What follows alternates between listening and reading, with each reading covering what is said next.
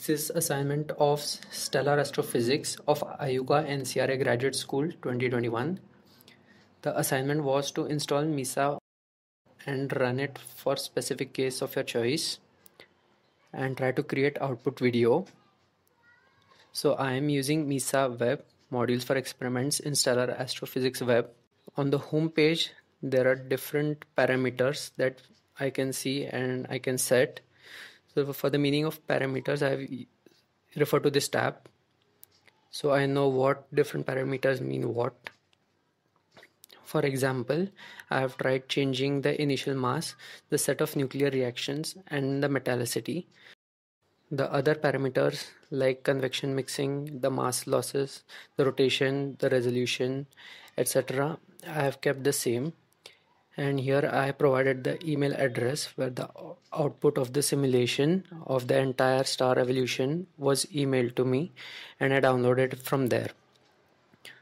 So for the purpose of assignment, I have run the code for 4 different masses for 0.5 solar mass, 1.25, 10 and 90 solar masses.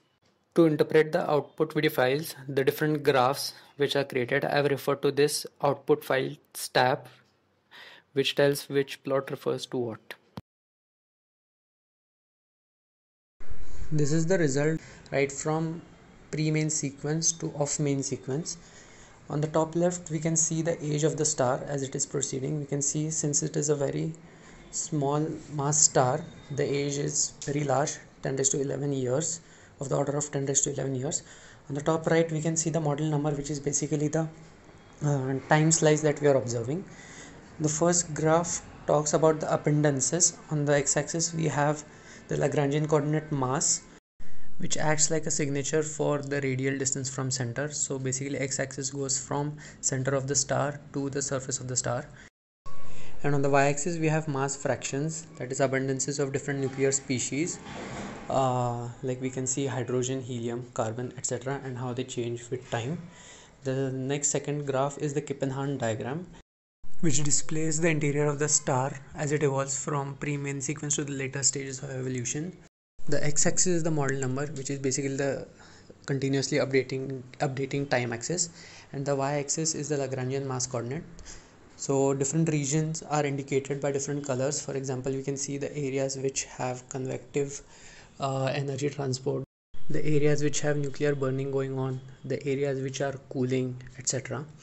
The graph on the right, there are 3 graphs which talks about the profiles of pressure, density and temperature as a function of Lagrangian mass coordinate or the distance from the center. And on the bottom left, we have the popular HR Hertzsprung-Russell diagram, which has temperature on its x-axis increasing leftwards and luminosity on the y-axis. So we can see the evolution of different stars on the HR diagram as a result of this simulation.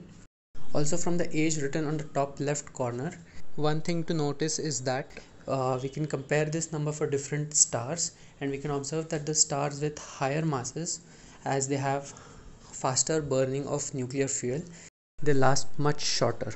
So the lifetime of less massive stars is more than those of massive stars.